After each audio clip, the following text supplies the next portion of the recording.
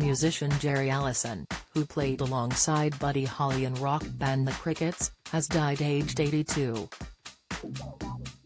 The drummer and songwriter was the last surviving member of the band and is credited with co-writing hits including That'll Be the Day and Peggy Sue.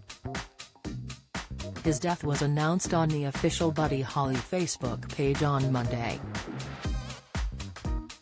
A statement read, "Our sincerest condolences to the family and friends of Jerry G. Allison, drummer in The Crickets. One of Buddy's very closest friends, and the inspiration to drummers for decades since, who passed away today at the age of 82. G was a musician ahead of his time, and undoubtedly his energy, ideas and exceptional skill contributed to both the Crickets, and rock and roll itself, becoming such a success."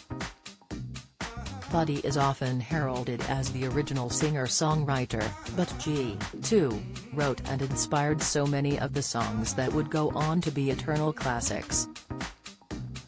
Plenty of fans have flocked to social media to pay their respects to Jerry.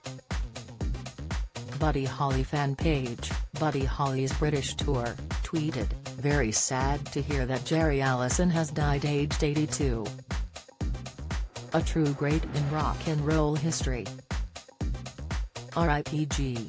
John Mueller wrote, "Sad to learn that Jerry Allison, one of the greatest drummers in rock and roll, has passed. R.I.P. Jerry." Matthew echoed, "The Crickets are reunited tonight.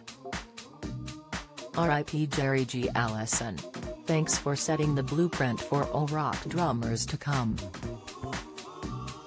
Say hi to Buddy for me."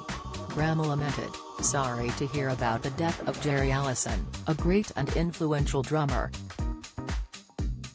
I was lucky enough to see the Crickets, without Buddy, of course, in concert with Nancy Griffith." And Byron said, "Very sad news. Jerry Allison was a true original, influencing all rock drummers that followed, and a guy who did so much more for his family and city. He will be missed. More to follow."